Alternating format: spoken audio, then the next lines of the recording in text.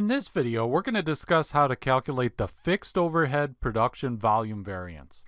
So let's say the company Lovebug manufactures candies and they allocate fixed manufacturing overhead costs using machine hours. Now that doesn't have to be the activity based. They could use direct labor hours or something else, but let's just say it's machine hours. So we've got some budgeted information. The budgeted number of machine hours is 97,500. And the budgeted fixed manufacturing overhead rate is $4 per machine hour.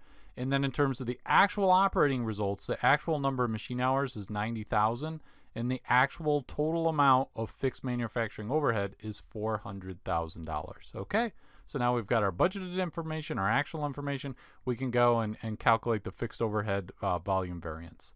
So here's how I like to set it up. Now, the production volume variance is going to be the difference between the budgeted fixed overhead and the applied fixed overhead. We can ignore this actual fixed overhead because that's actually used to calculate the spending variance. But I like to set up the whole thing like this. But we're going to be concerned with these two right here. So let's start with the budgeted fixed overhead. What we're going to do is we're going to say, okay, look, we budgeted 97,500 machine hours. Okay, so we're going to put 97,500. And we budgeted the rate to be $4 a machine hour. So if we multiply $4 by 97,500, we're going to get $390,000. That's the amount of fixed overhead that was budgeted, $390,000. Now, let's go to the amount of fixed overhead that we actually applied.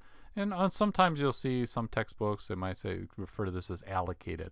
Okay, if you were to think of, let's say we were using job order costing, every time you do a job, you say, okay, how many machine hours were there? And then you go and you apply, fix some of the overhead to the job. Okay, so this is the applied fixed overhead. How do we calculate that? Well, now we're still going to use this budgeted fixed manufacturing overhead rate of $4 an hour, but we're going to use the actual number of machine hours, which is 90,000. So now we're going to take 90,000 times $4. And so that's going to be $360,000. That's the amount of fixed overhead that was applied, was $360,000. So now our production volume variance is going to be $30,000, and it's going to be unfavorable. So if you want to know the trick, so basically you look at, okay, so it's 97,500, that was the budgeted amount of machine hours, but we undershot that. We didn't get quite up to that. We had only 90,000.